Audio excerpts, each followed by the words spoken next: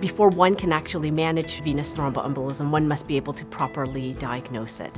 I'm a hematologist with a special interest in thromboembolism, and part of my job is to be able to not only establish the diagnosis, but probably more importantly, counsel patients and recommend what treatment might be optimal. The chapter on venous thromboembolism diagnosis is unique compared to some of the other chapters, whereas the other chapters typically could look at an intervention and a specific outcome.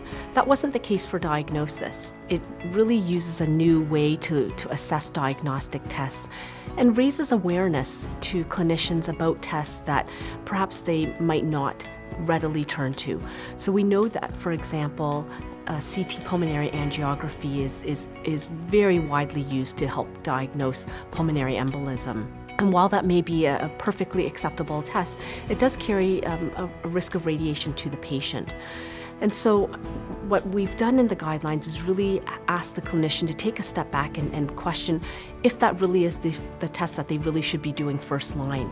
Could they be doing another test that might limit radiation exposure, or perhaps ultimately it may be the correct test to do, but just to have them pause for a moment before they reflexively order that test, which may or may not be needed.